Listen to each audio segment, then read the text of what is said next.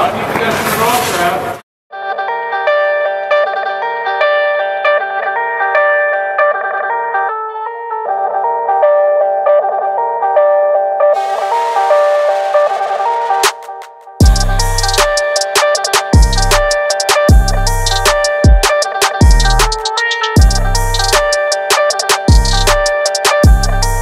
He's just gonna go on the butterfly here, and I want some like 40 or 50 percenters, like super smooth, easy ones. Just watch the puck in and over-exaggerate after the puck hits you. So one thing that Belfort would do in practice, it would drive everybody crazy. He'd hold the watch at the moment he stopped it, just as a warm-up, just to really see it in there, exaggerate it.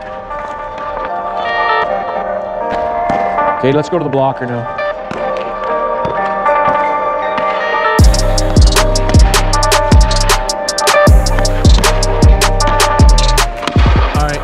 Straight out where your stick is touching that, and then I'm gonna want you to explode, get power, and then you're gonna slide over through here, and he's just gonna pump one into you. But the puck is really nothing to do with this drill. I don't give a shit about that. The thing I give a shit about on this is from a dead stop, how quickly you can go 0 to 60. So this is a 0 to 60 drill. And once you're hard back, then push over for him in a slidey bar plate.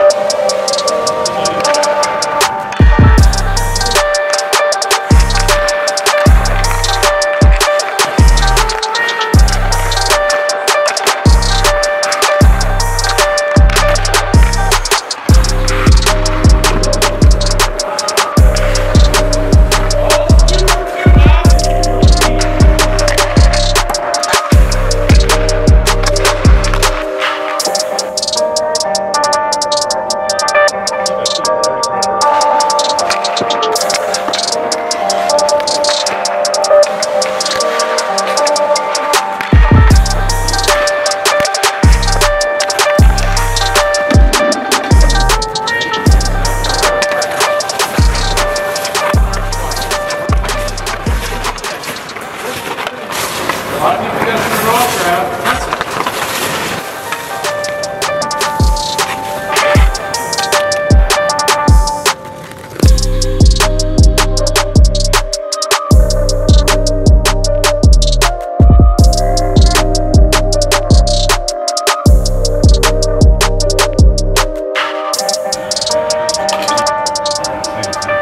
What'd you get?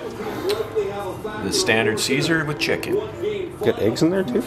Yeah, some little eggs, but I only got one bowl, not that. When I was playing for Miami of Ohio, I was playing against Bowling Green, and at that point, I think Nelson Emerson and Rob Blake had probably already got 3 by me, like in a normal game. And I 3-hand them, drop them like a tree, and the referee comes over and gave me a 5-minute slash. No, you got to serve it. I said, what? I've been a goalie my whole life. I've never been in the penalty box. So they put me over in the box, and all the Bowling Green fans just ripping me new ones, and I thought this is the most amazing thing ever. And by that point, the backup goalie was in. My penalty was up. I skated over and sat my ass back on the bench, so I got pulled after that. But in college hockey, not a lot of people realize that the goalie serves major penalties. How about this right here? Get your camera going quick. Oh, unroll the window. Unroll the window. One of the things we've tried to do over the years is get the most out of our goaltenders, and I firmly believe that doing a lot of private lessons get you really good at doing lessons. I started the mentor program back 15, 20 years ago to try to get goalies the furthest they can go in their hockey career and build a relationship with the parents and the goalies and sort of formulate their path to get the most out of them. So we have calls after every game. where we go through the scoring chances, things they did well, things they need to work on. We basically teach the kid to take your skills and apply them in the game. We teach you how to play the game. We take kids and we leverage my Rolodex and open up my scouting database and get people placed on teams they deserve to be on. Now, I can't get you to play in the NHL if you're a junior B goalie, but if you're a junior B goalie, I can make sure you're able to get on the team you deserve to be on. So the mentor program's been very successful over the years. Check out our Hall of Fame at futurepro.com, Hall of Fame, and you'll see some of the kids that we've put at the higher levels. It's not for everybody. It's a premium program. Want to be considered, just reach out to me at futurepro.com. And that will conclude the segment.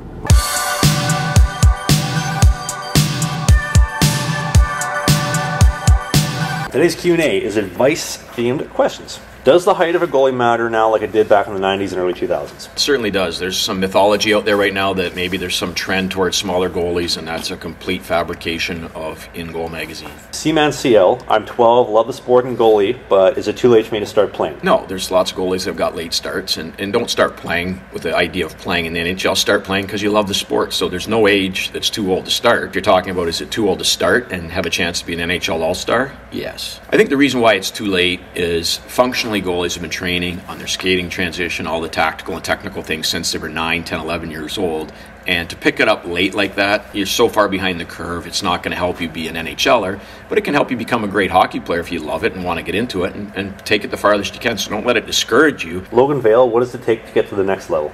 You've got to completely, objectively, and subjectively dominate the current level you're at. I frequently have kids that'll say, you know what, I want to play AAA, but they're playing AA or single A, and they're middle of the road, middle of the bell curve guys with a 900 save percentage. If you're 920 save percentage or above in the level that you're at, you likely could play at the next level. Ethan Kearney, what is the key to success of goaltending? Controlling the puck. Control relates to possession, and that's 100% hockey in a nutshell. The other team can't score when you possess the puck. So possession is going to be rebound control, where it sticks with you. You can manage the clock there. It's possession when you're handling the puck. And your positional play will let you control the puck as well, because you're not going to be having bad rebounds if you're in the right spot. Callum 31, what is the best way for me to get noticed by team? If you're just doing okay in the level you're at, it's not going to be something that scouts will notice. Consistently managing rebounds and consistently delivering peak performances 8 or 9 games out of 10. What are some things that you should focus on the most when you're starting out as a goalie? Very first thing that you got to worry about as a goaltender is to become a great goalie skater.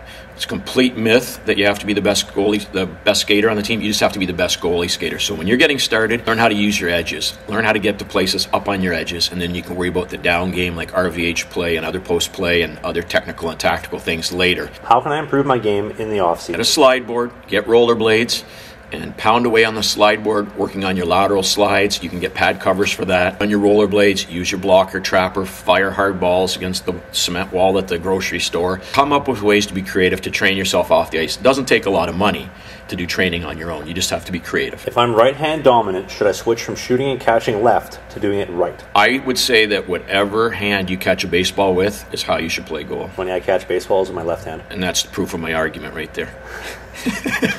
You know, I can, like in baseball, I can catch left or right-handed no problem. Right. Like any day of the week. But I feel comfortable holding a stick in this hand. I couldn't do it in this hand. I think a lot of times the physical strength is required to hold the stick. Is if you try to play the opposite hand, the stick feels like a noodle in your hands. But I always tell kids, whatever you catch with. Ethan Ambule, how do you stay motivated and focused after being cut? Mindset and your approach to being cut. Now, people get all butthurt and all depressed and all wound up because they got cut.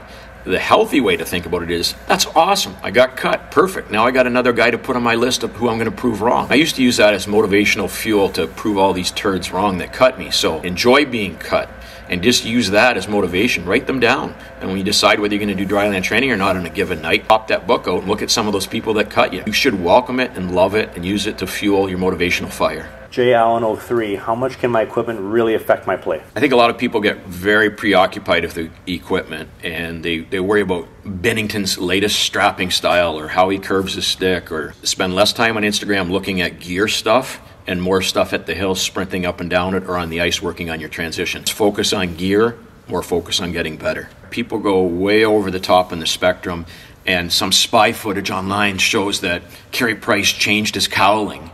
If you spend half an hour a day looking at crap like that you could be developing your career that hasn't happened yet, you're wasting your time. Stop with the wasting time and get productive stuff happening with your goalie development. Your window of development is very small. Don't waste it on goofy stuff like blocker, sleeve, and swivel vision stuff. Work on productive stuff that's actually going to make you better. Spent a lot of time focusing on gear when I was younger. Yeah. And look where I ended up. Honestly, it might not be causation, but it's something that if you think of that time that you invested on that, if it was put into other things directly related, like your backhand clear or... Well, I thought the fact that I had a natural colored shaft on my stick and a white paddle would make it harder for the shooter to score, that I had a 600 glove instead of a 580, Yeah, you're not the only one, and that's why, Instagram and place like Goalie Gear Nerd has like 1 million followers, because people are interested in that. But one thing I can promise you, the people that follow those types of sites spend more than 10 minutes on it a day, just going, hey, that's cool. If you just spend more than 10 minutes a day on it, you're wasting time or your career's already over. So if your career's already over, go spend all day on it. I'd rather watch a bikini Instagram. That will conclude the Q&A. Any final words? Before I die or just at the end of this?